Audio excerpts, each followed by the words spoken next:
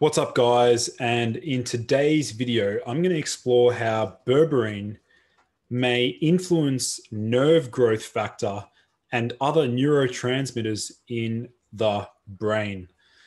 So for those of you who are brand new to my channel, my name is Lucas. I'm the founder of Biogenic Health, and my mission is to give you guys the most cutting edge health information that you'll struggle to find on Google.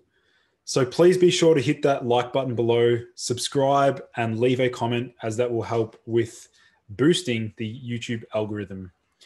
So anyway, back to berberine.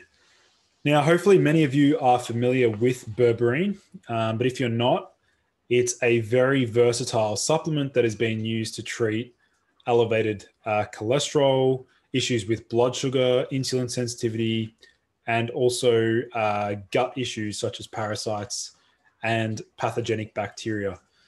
So today's focus is all around how berberine can affect one's mood and the brain. And specifically, we're going to look at how berberine can influence nerve growth factor, which is very well known in the nootropics space and those that want to improve memory and learning and things like that.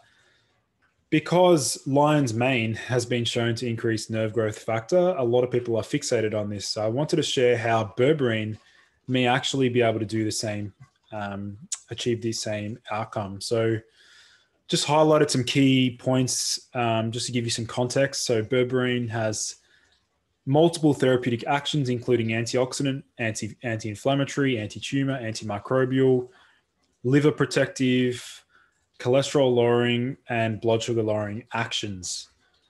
And berberine has a protective effect on the central nervous system, such as in Alzheimer's, cerebral ischemia, mental depression, schizophrenia, and anxiety. So one key point to note is that berberine administration acutely increased norepinephrine 31%, serotonin 47%, and dopamine levels 31%.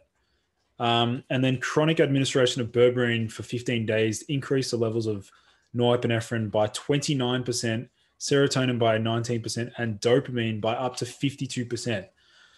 But the trick here and the issue is that berberine may actually block these dopamine receptors, so it can antagonize the D2 receptor and agonize the D1 receptor. So we can't just say that boosting dopamine globally is going to lead to increased motivation, mood, drive, because it's having an action on these other dopamine receptors. So the other key point is that berberine can actually bind to the sigma-1 receptor, which is actually a common target for many antidepressant drugs. And this is the key point I really wanted to illustrate, was that berberine was able to potentiate nerve growth factor activity and increase nerve growth factor induced neurite outgrowth in a dose-dependent manner. So this is important for those that have low like neurogenesis or poor neurogenesis activity.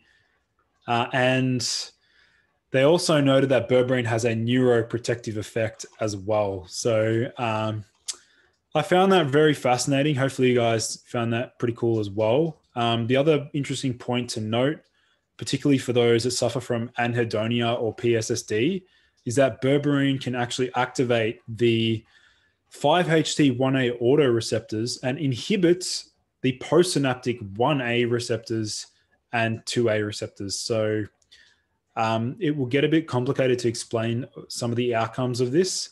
But just think about it modulating cortisol, oxytocin, prolactin, and ACTH and other hormones. So I just wanted to really share this pretty interesting finding that, you know, berberine may be able to help with memory and learning for some individuals that have low production of nerve growth factor. So if you guys have enjoyed this video, I highly encourage you to check out my Nootropics masterclass. There'll be a link to that in the video description. Check out all the other cool links in my description. I have an amazing website with really useful products around hacking the brain and body to perform at your peak. And if you guys have any questions, feel free to leave a comment below. And I look forward to seeing you guys in the next video.